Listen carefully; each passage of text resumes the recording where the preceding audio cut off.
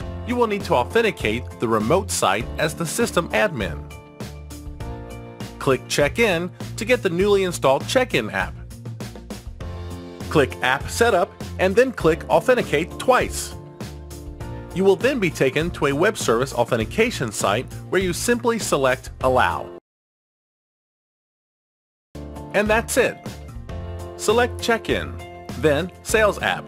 Select Accounts to open one of the accounts, for example, Salesforce.com. Note that we have added two fields. One is the geocode address, so you select whichever address you use, for example, billing. And that's typically shipping and billing addresses in Salesforce. You select billing address and click Save. Wait a couple of seconds, then refresh the page. You will note that the geolocation, latitude, and longitude of this address have been populated. With geolocation, an account can be displayed on a map. So next, select Accounts, then select All Accounts. The accounts that have been geocoded will be displayed on a map.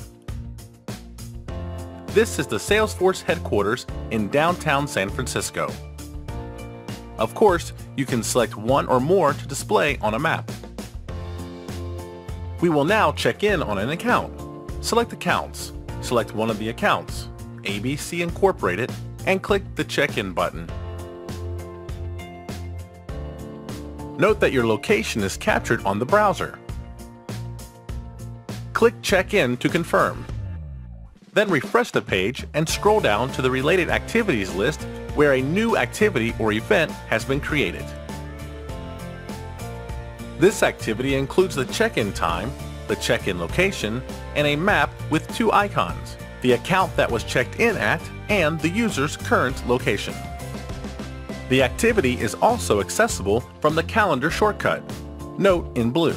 You can also create an event or an appointment and assign it to a different user. So I'm the system admin. I'm going to assign an event to a salesperson.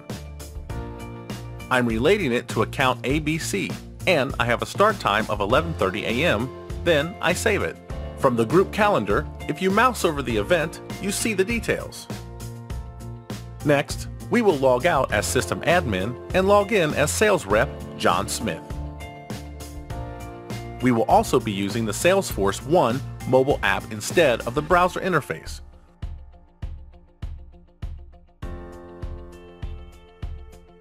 We will open the appointment that was assigned to us at the event and we will check in on this event simply by clicking the check-in button.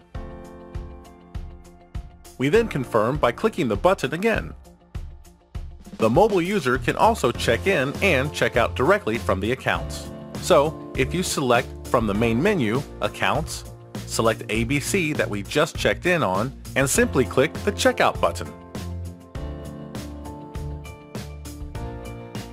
We confirm that we already checked in, then check out. Just like that. With the Find Nearby Accounts feature, the sales rep can view nearby accounts. Select the account. For example, in this case, Salesforce One, and check in from the Accounts Details page, just like we did earlier on ABC Incorporated.